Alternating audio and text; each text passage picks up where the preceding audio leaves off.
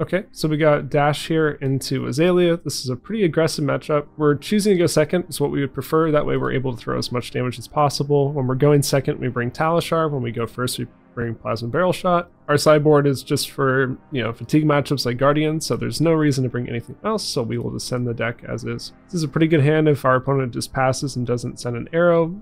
We're able to boost out everything, and then we're able to swing the Talishar at the end, but assume our opponent's probably going to send something at us. There's a chance they can just Azalea and dominate on turn 1. That could be an argument to go first, but I just think that there's enough pressure going second that it's just better to choose it when you have the option. We're going to block out everything except for the rev up. Okay, so hand got a little bit worse. This is a little bit less explosive. Kind of curious if we want to hold on to something here for a larger setup turn, but I think we're just going to go as hard as we can, so we're just going to come right out of the gates. We'll boost. The question is if we want to arsenal the zipper hit or not. I guess we probably could, because we could send the data link and then descend the Talishar. Zipper and arsenal is like not a good arsenal target, but it's not like we have a whole lot of other options available to us regardless, so it could be worse. We're going to put that on the bottom. We're looking for red threats here. Our blue density is high enough, we probably should find it.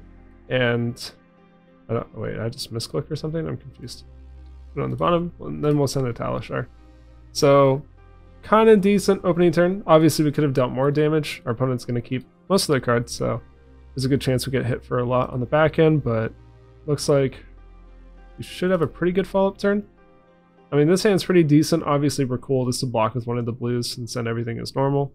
I mean, Widowmaker is pretty strong here. Luckily for us, we have a pretty decent mid-range hand, so we're able to block with 2 of our cards and still have like a pretty decent turn. So probably in our favor here to partially block. There's no reason to take 14. So we'll send our zipper hit. We'll boost it. This means we can also send our blue zipper hit from our arsenal, and then we can still Talishar. So pretty strong turn. We're presenting lethal, and actually over lethal by 3. So we're getting at least 1 card. If not, I think 2. I think we're getting 2 from our opponent here. Go ahead and we'll boost it. Achilles, honestly, doesn't have that much use in like this version of the deck. It really is like, there's just some really niche spots you can use it in. It's just pretty generic Arcane Barrier. So it's just mainly because you don't run the pistol.